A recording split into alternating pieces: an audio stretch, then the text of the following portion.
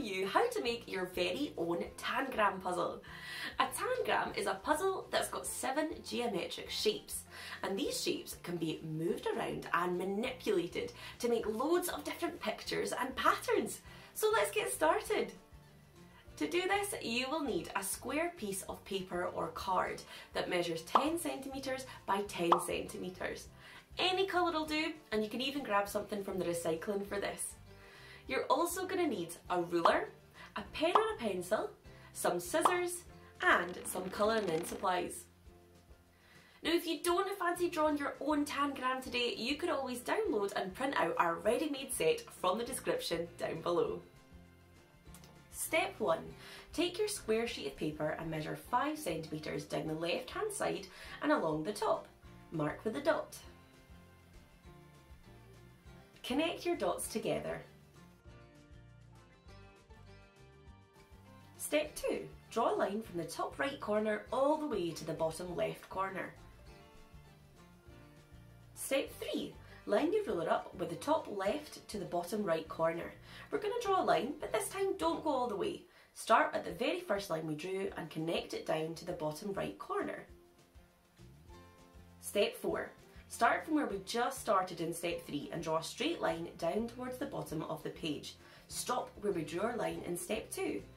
This new line should be parallel to the left hand side of our paper. Step 5. Measure 5 centimetres down the right hand side of your paper and mark it with a dot.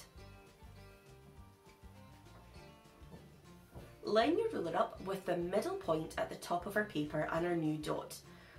Draw a line starting from the top, but stop halfway when you meet the line that we made in step 2.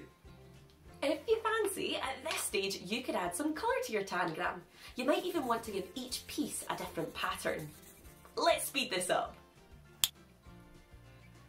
Take your scissors and carefully cut out the pieces of your Tangram.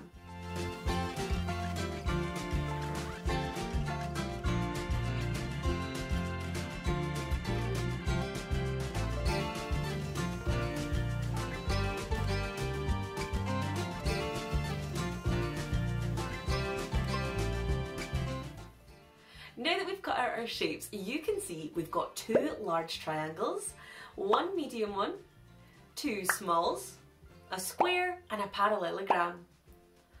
These shapes are actually really interesting, especially the 2 small triangles, because together they can fit inside all of our other shapes. Let's look at our square first. We can fit 2 small triangles on top of our square. And we can do the same with our parallelogram.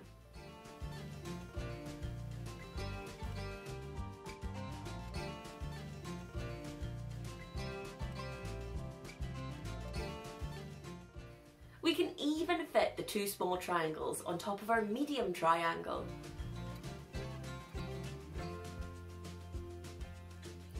It takes 2 medium triangles to fill our large one. So how many small triangles would it take to fill the large triangle? Now that you've had a chance to play around, do you think you could rearrange the shapes back into the original square that we started with? Give it a go and see how much you can remember. It's not as easy as it looks.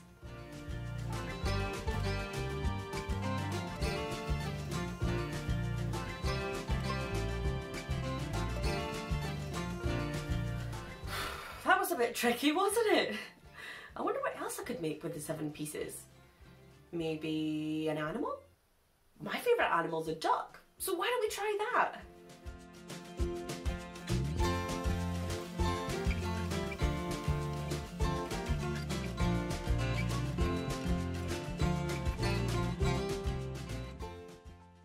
I did it! Here's my duck.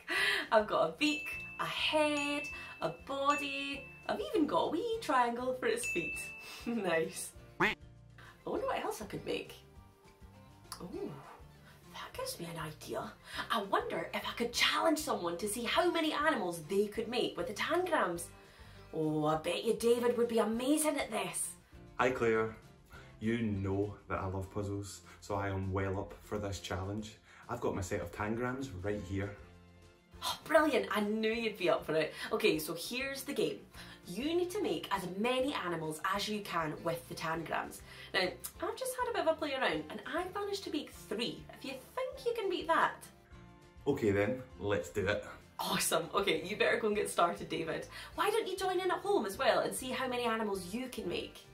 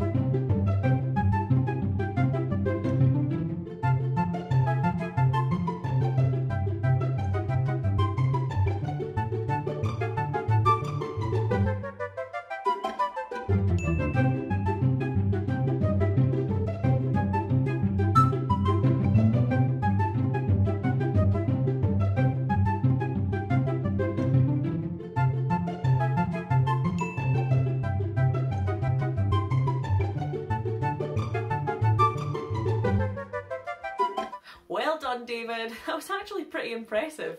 I suppose you won this time. How did you get on at home? Why don't you challenge your friends and your family to see what they can create with the tangrams? And make sure to send us photos. We would love to see how you get on. I could certainly use some inspiration if I'm going to beat David next time we play. Thanks for joining us. We'll see you later.